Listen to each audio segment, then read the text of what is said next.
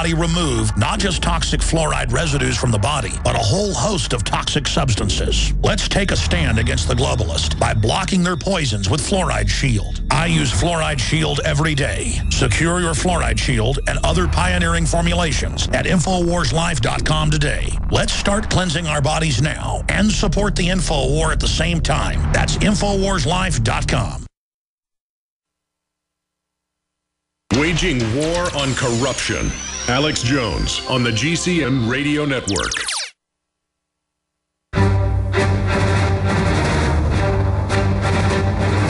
Big Brother, mainstream media, government cover-ups. You want answers? Well, so does he. He's Alex Jones on the GCN Radio Network. And now, live from Austin, Texas, Alex Jones.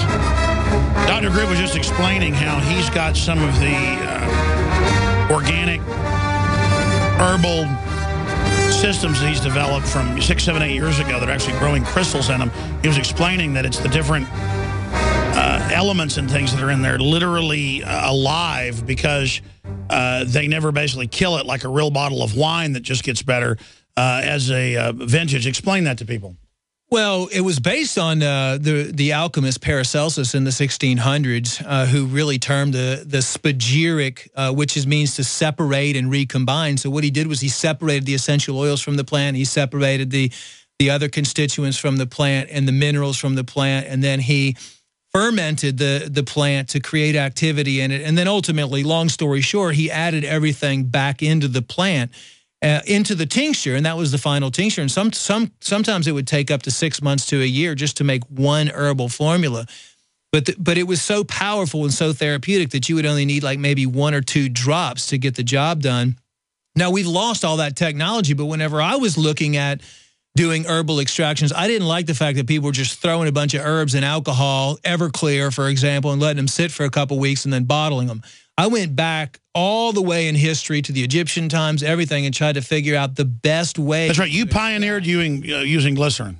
Yeah, this is all pioneered. I mean, there's nobody. I mean, it would literally take years for someone to come up with this type of technology, but we're basing it on old technologies and new technology because they didn't have the type of equipment back then. You use sound systems and all sorts of secret stuff. Yeah, we use all different electricity. Of high energy sound pulses and all kinds of stuff that's completely cold processed. See, you know, even the alcohol tinctures will boil them and boil down the herbs and take them up to high temperatures. That's how you keep it cold pressed. We keep all the temperatures under 100 degrees usually during the whole extraction processes and everything. So, I mean, but it can still take up to 6 months sometimes just to do an extraction to keep it in its high. No, we have trouble getting enough of it because you guys will sell wine until it's time. Right, exactly. So that's the process of ours, so that it actually gets stronger with time. And what I foresee in the future is that you could have an herb that was made in 2009 go on auction for hundreds of dollars as opposed to an herb made in 2014. Because before I pulled the trigger, I had the test bottles, a whole bunch of them, and I was I was like, man, over time they got stronger. And then when we got the big stuff, and I said, this isn't as strong. And the stuff that's been here for a month, now it's strong. And it's getting stronger. I mean, so I guess it does change like wine. Right, it does. It does. So, I mean, the way I see the herbal extraction industry going is that the fact that they're going to be producing and holding a certain amount back, just like the wine industry, you know, from 2008 wines, 2009 wines. What I hear now, actually, is that people, as an investment, are buying pre-2010 California bottles of wine because that was pre-Fukushima. You know, now, personally, in my opinion, I think most of the stuff is contaminated over there. So eventually, one day, let's say if California is uninhabitable because of the Fukushima, you know, somebody might have a 2010, 2009 bottle of wine that was grown in California. You know, that would be a good investment because it's going to get better with age. So. Amazing. We're developing some other products together as well. I appreciate you coming in. We've got an hour till the show's over. I got Ben Swan coming in. If Anthony or somebody would like to sit down with you and go over that whole report uninterrupted for the nightly news, we could air it next week. I know we taped a few reports when you were in here last time. I'm not even sure all those have aired, but if you want to scramble the X-Wings over there and do a whole report breaking down the plan to drug the entire population or something, I think it'd be good to have you run through that concisely and say a 20-minute special report, Dr. Group. Okay, yeah, what I like to do is I like to just give people the actual factual numbers and statistics of what's going on, because that's pretty shocking when you can actually see those numbers. And not only that, it motivates you to do something about it. We're out of time. Give your website out. GlobalHealingCenter.com. All right. And you can get all the great products he's developed for us at InfoWarsLife.com. And then you're funding the tip of the spear of the InfoWar. Look, try Survival Shield Nascent Iodine. Try the Fluoride Shield. Try Super Male Vitality. All we've gotten is great rave reviews. I mean, I only sell stuff that's dynamite. It's dynamite.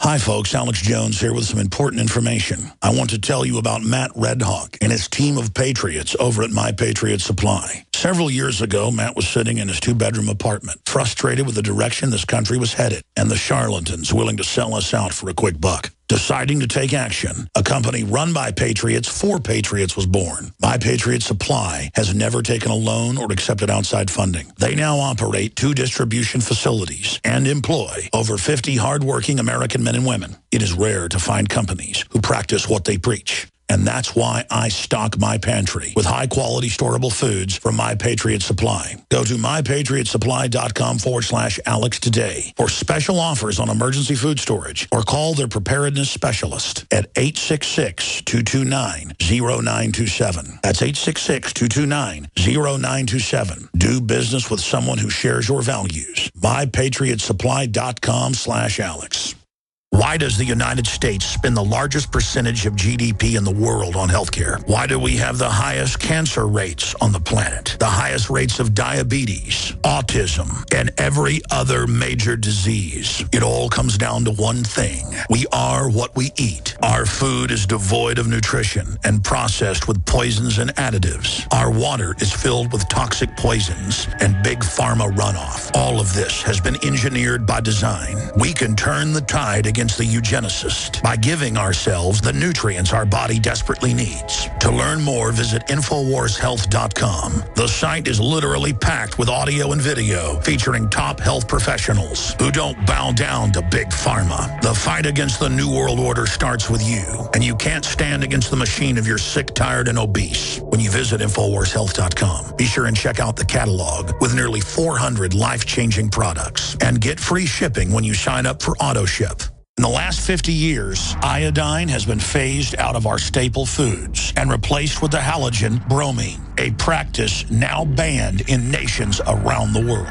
Guess what else is in the halogen family? Fluoride. Ladies and gentlemen, Alex Jones here. In 1924, the federal government did the right thing and encouraged salt producers to add iodine. It's the good halogen on the periodic table, and the results are on record. Reports documented a 15-point IQ increase in areas that had previously been deficient in iodine. Bottom line, iodine is important. Unbound, clean, in a glycerin base. Nascent iodine was the answer for myself and my family. You will find Survival Shield Nascent Iodine exclusively at InfoWarsLife.com. InfoWars Life Survival Shield Nascent Iodine isn't just for emergencies. I take it every day. That's InfoWarsLife.com, or call toll-free 888-253-3139.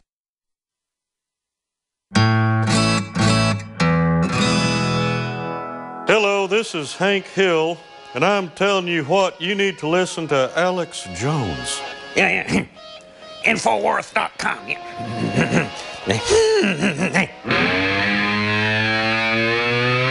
Live from Austin, Texas, broadcasting worldwide, it's Alex Jones. Well, they are moving to block visas of Russian diplomats and personnel moving around the world. Obama signed an executive order to start grabbing their property internationally. This is an act of war. The executive order signed today. Obama has given the speech. This is really a new Cold War. It's absolutely incredible to see all of this unfolding. You know, our guest once got to ask Obama, what was it about the drone program? And we have a clip of that we're going to be playing here in just a moment. But I got to tell you, folks, things are just getting crazy. This Ukraine situation is huge. And the Crimea has voted, that little sliver of land by Russia down into the south there to the sea, has voted to join Russia.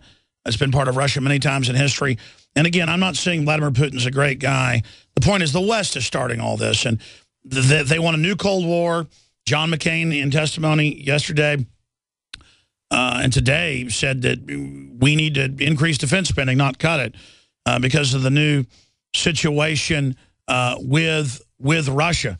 So it is a very serious situation, to say the least, that is unfolding. I want to get into all of this, the future of the media, and so much more with Ben Swann of benswann.com. Ben, it's great to have you here, buddy. It's great to be in studio with you, Alex. You were here for the Bitcoin conference. Absolutely. Here for the Bitcoin conference, which is going on here in Austin, and spoke this morning, talking a lot about Bitcoin and capitalism. Look, whether you're a big fan of Bitcoin or not, in my opinion, Bitcoin's a great example of capitalism, and that's what we need to kind of reinstate in the American public's mind, is what capitalism is and how it works and the risks associated with it, as well as the reward. And so regardless of what the cryptocurrency might be or virtual currency might be, I think there's a valuable thing that we can learn from that idea of you know, how it works. Well, I totally agree with you that it's a good idea to have cryptocurrencies, and I totally agree with competition in currencies. We shouldn't have the private Federal Reserve running everything through their fake dollar. But at the same time, I've had concerns about the provenance of Bitcoin itself. And now we have the CEO found dead in Singapore. A young American woman who ran the first Meta Bitcoin exchange was found dead in her Singapore apartment last week. Police are investigating the unnatural death. And you've got all this stuff, lawsuits firing up around it, Bitcoin exchanges disappearing. Where do you think Bitcoin itself is going? Well, Bitcoin itself, I think its future is pretty unclear, right? Will it survive or will it fall apart? Who really knows at this point? I think that as long as the Feds see that it is a viable currency, they're going to try to get involved in it. As soon as they get involved in it, Bitcoin is dead. But there are other currencies that are popping up at the same time. And so again, I think the opportunity here is one where we say, look, the idea of having free exchange between people without the government being involved in it is something that is catching on among people. That's where I think the encouraging signs are. And by the way, you know, when Mt. Gox collapsed and people said, oh, this is a sign that's bad news for Bitcoin, I actually think that was good news for Bitcoin. Mt. Gox was a bad player. They needed to collapse. And so when you have someone who is collapsing because they are not responding well to people or because they're corrupt individuals, you want them out of the marketplace. That's how the market regulates itself without federal intervention. Sure, I just go with my gut and just the whole history of it and the shadowiness of it. And, you know, the federal government's trying to develop their own systems right now with MIT and Stanford. Right. So, again, I'm not against it. Right. And if folks want to ride a bubble up and, you know, back down, that's their business. Sure. My gut tells me danger Will Robinson. Yeah. Well, and I think when you look at what's happening with Bitcoin right now, as you said, it kind of goes up and down and it's very volatile. And the beauty of it being a voluntary exchange, unlike the Federal Reserve note, which is not voluntary, we're all forced into that system.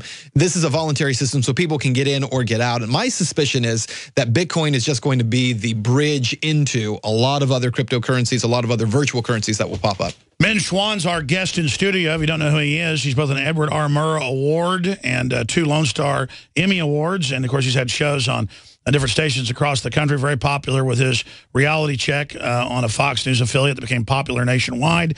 And then when they basically tried to censor him, he left to start his own media organization, benswann.com, and is really doing first-rate reporting on basic liberty issues, and that's what's so exciting about it. Look, I can ask a lot of questions, and I got a bunch of news I want to get into with you, but front and center, what's number one on your radar? I'm going to give you the floor for the next 7 minutes. Ben Swann, tell us what's on your mind. Well, look, I think obviously the story in Ukraine is a huge story, as you said, and I think what's getting missed here, and I think you'd probably agree with this, you know, we have this new mantra that we use at benswann.com, that humanity is greater than politics. And I think what we're seeing in Ukraine right now is that humanity is not being taken care of here, right? That at the end of the day, whether it's the EU, as you said, the West trying to come in and really with the EU force themselves onto the Ukrainian people, force them into an EU system, a fiat money system. They're not looking out for the people in Ukraine. It's about issuing more debt and enslaving more people. And then on the Russian side, I see Putin, like you said, not the best guy in the world. I think he sees an opportunity, and it's an opportunity to get in there. And so the people of Ukraine are the ones who, at the end of the day, are ultimately going to have to decide who their new leader is, because you have very powerful forces who are attempting to take over. But don't believe this story that we keep hearing in Western media about how the U.S. is just trying to go in and help the freedom fighters. They're not. They're trying to put these people into the EU.